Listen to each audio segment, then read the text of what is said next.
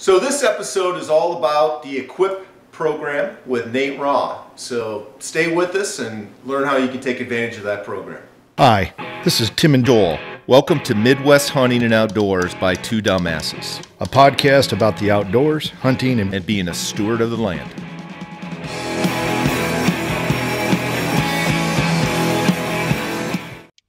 Thank you for tuning in to our channel. If you like what you see, please hit the like button and consider subscribing. So if we're going to dive deep into a program, what would make sense? Again, with the focus being, hey, you're Tim or Joel or someone in that situation where you're really a hobby farmer at best and probably just looking at habitat and hunting and things like that. Yeah, I think from the habitat, like just the hobby farmer type person, I would start with EQIP. It's just the bread and butter program that we work with for NRCS, and it probably geared a little bit more towards that type of person where they got a little bit more of a hobby farm, and they're looking at habitat, or they're looking at pollinator habitat or forest management type stuff. Maybe they're looking up some erosion type stuff. TSI, yep, stuff like that. Or say you're looking at, I got a gully out here and I need something to fix it. Okay, put in basins or something like that. Erosion control, that type of stuff. The kicker on the EQIP program is that you do have to be an agricultural producer. So you do have to be qualified as that. As we talked earlier a little bit, okay, that can be the typical farmer, corn bean, or we could be talking about somebody who owns some forest acres that they're managing, and that's their commodity crop is the forestry stuff. So, that's the biggest thing. Sometimes you'll run into some people that only own 2 or 3 acres and it's a yard, and you're not an agricultural producer, unfortunately. It's a tough battle. Yeah, and it's a tough battle to try and find a program that works for. So Nate, if I've taken almost my land out of agriculture and it's now in CRP, but I was an ag producer before then. Would I still qualify as an ag producer? Yes, yeah. So if all of your land's in CRP, I would still consider you an ag producer. It's still considered cropland even with FSA. So even though it's in that conservation program, it's native grasses or it's the introduced species grasses, trees, whatever, it's still considered cropland. Excellent. And so you're still considered an agricultural producer for sure. Okay. Thank you. Yeah. EQIP. What is EQIP? It's obviously an acronym. It's an acronym. Yep. So we're in alphabet soup, as people will call it.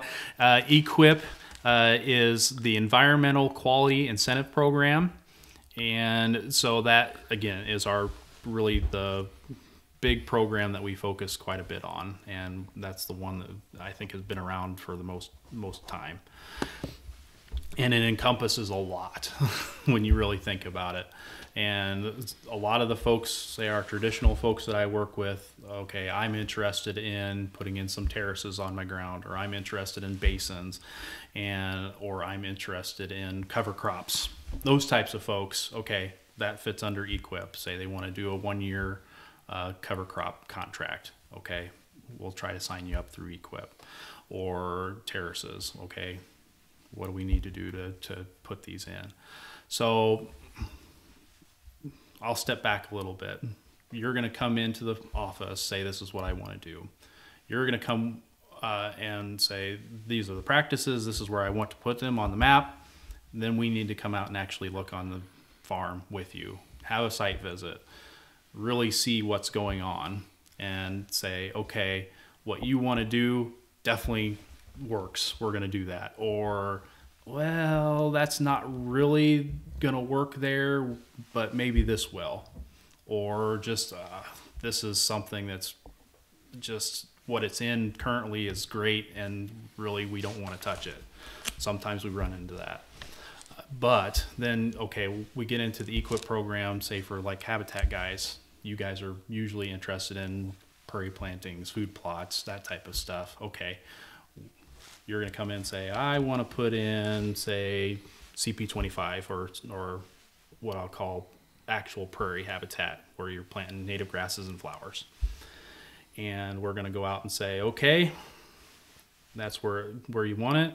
these are the type of soils that you have, or your habitat that you have, as far as it's a wetter site or it's a drier site, and these are the species that are going to work here. And then we're going to give you a plan for that, seeding plan for that, and we're going to then take all that stuff and we're going to put it into a ranking for EQIP. Okay, and right now with EQIP, everything is kind of specialty projects within EQIP. So EQIP is broken down into 60% of our money in Iowa has to be spent on livestock concerns. Okay, then outside of that, then there's these other special funding pools like source water protection and historically underserved clients, or we're going to have the wildlife habitat type stuff. And specifically with wildlife habitat, I think 10% of our money is set aside for wildlife habitat.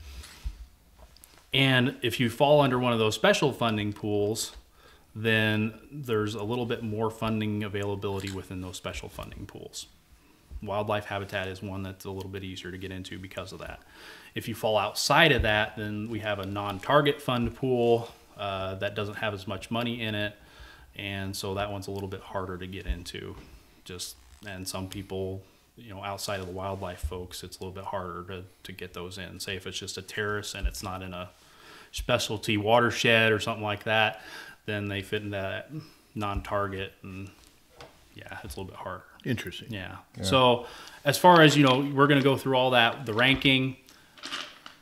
As far as all the fund pools right now are set up that you're going up against everybody else in Iowa for your ranking. So wherever you fall out, it's up against everybody else. And if you get picked, great. Sometimes some people will fall out. Say if you're real close to that cusp on the ranking, some people might drop out, and then we'll say, hey, oh yeah, all of a sudden yours got approved. You get moved up.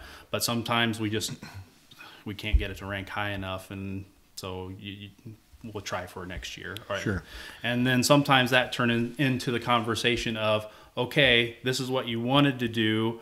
Are you interested in anything else that might help to enhance the ranking? Say, you know, you wanted to add in food plots or something, and that would enhance the ranking for that time period. Or you wanted to do prairie planting here, but you wanted to do some tree plantings here, and that might, again, enhance the ranking a little bit. So Nate, if we were to say from using EQIP, from the application process to the approval process to the finally executing, how long does that take?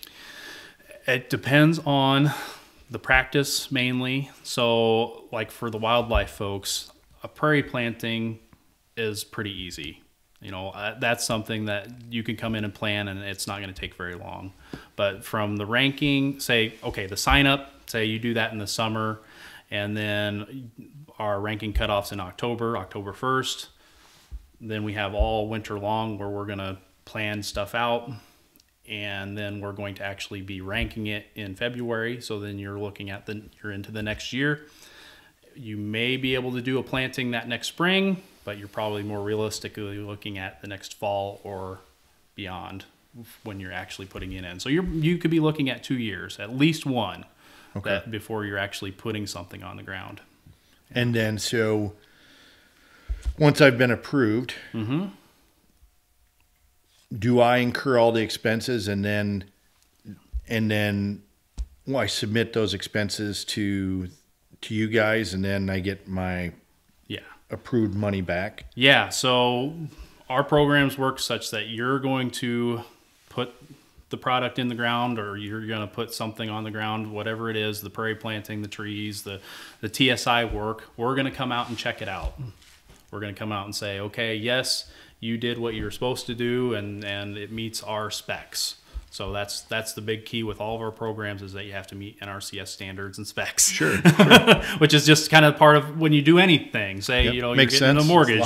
You got to make sure you're doing this. It's just part of life, unfortunately. You know, when you just got to follow program rules. So we're going to come out and check it out. Does it meet spec? As long as it meets spec, we're going to say, okay, turn in some bills, and then we're going to print out payment certification. You come in and sign, and boom, we're going to have a direct deposit in your account. Okay. Yeah. It's what I've experienced. Yeah. Yeah. Yeah. Yeah, and my experience was it's a year to it's one seasonal, what I call seasonal, at least one seasonal cycle. Yeah, I think that's probably if you more wanted appropriate. To plant It's a this seasonal spring, it's cycle. not going to happen this spring. It's going to happen next March spring. at the earliest, right? Yeah. So, again, keeping focused on habitat and hobby farmers and those folks. Let's talk some exampls. Maybe I'll throw some out and you can add to them. But I think forest burn would fit into this, right? EQIP. Yep. TSI, tree stand improvement. If I wanted to go in, and again, the forestry could help you with that. You've talked about some prairie planting and things like that. What other edge? I know buffers. Yeah. So buffers. Say you got some cropland areas or just some areas that don't have trees on them or whatever. And you're wanting to just put in a buffer around the yard. That buffers your forest land. Yeah, you could put in a buffer, or say you want to put in. You got a gully erosion issue out back, and okay, maybe we can fit in a pond or a basin to take care of that gully erosion. It's just trying to, there's quite a bit of encompassing things that we can take care of. It's not just a set one thing with EQIP. It covers quite a bit, actually. And again, we talked about this in the last episode, but if I had, let's say I'm not, but erosion here. Hey, I got really bad erosion. I think this would be a great place for a pond back here. Would it be best to start with you, or should it be best to go to my forest, to my biologist, my forester, whatever? Yep. So that comes down to, like you said, what are you wanting to get into? So if it's forest stand stuff, if it's forestry stuff, I would start working with Jeremy as soon as you can. You can come talk to us for sure. Great. I'll definitely work with you, but I'm definitely going to send you towards Jeremy and say, hey, we got to do a tree stand improvement plan, or we need to be doing a tree planting plan, whatever is needed before we actually start getting into contracting stuff with us. Yep. With the prairie planting, it's a little bit easier. That one I don't have to really farm it out, shall we say, or go ask other people about it and get a specific plan with that. Nobody in the office is certified to do forest stuff. So we get to more of the traditional EQIP, say the gully erosion where we need to put in a pond. I can still work with people in the office, but that takes a lot longer than, say, those tree plans, because we actually have to come out to the site, say, okay, yes, you got a gully out there, but what actually fits? Is it a basin? Is it a pond? Is it whatever? And we're going to have to survey it, take a whole bunch of survey shots, elevation shots, and then we're going to actually take soil cores if it's a pond, to make sure that you have suitable soils, because say you're building a pond, and what's the big purpose? You want it to hold water, right? And so if you're building on soils that are inappropriate, you're not going to want to put a pond there. You're not going to want to spend that much money, and there's no water in it. Yeah. And there are those situations. So it's a lot. It's a lot more involved, and that process is going to take longer for those engineering practices versus those management practices like the prairie plantings. They're going to be pretty easy, one and done type of deals. Any other ones, quick ones that you could point out that might apply to? Or what doesn't qualify? Brush management would be something that you might Invasive think about. species? Invasive species, that's something that's pretty big, especially around here. You got a lot of autumn olive issues, brush honeysuckle, that type of stuff. Yeah, you're definitely going to be looking at that type of a program. Fits under EQIP, for sure. And so that would be one for sure. One that you don't, I guess it would be more situational. I can't say for sure. Yeah, you guys don't have cropland that we're really looking at, so it doesn't really totally fall under like a CRP type program, that type of thing.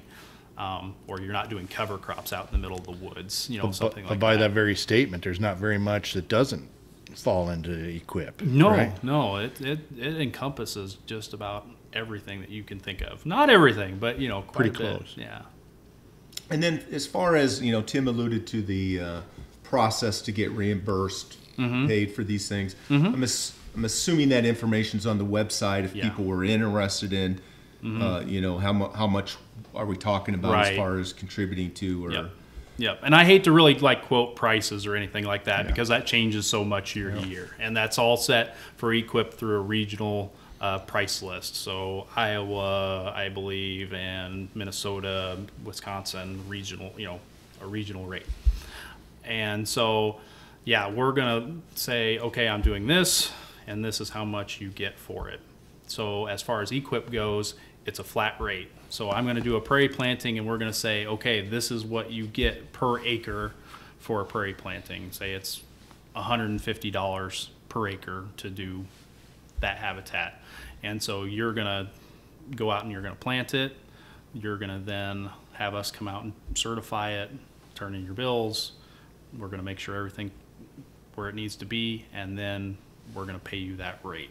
It's not like, say, the CRP that a lot of people are a little bit more familiar with, where that's an actual cost share program. They pay 50% up to a certain dollar amount.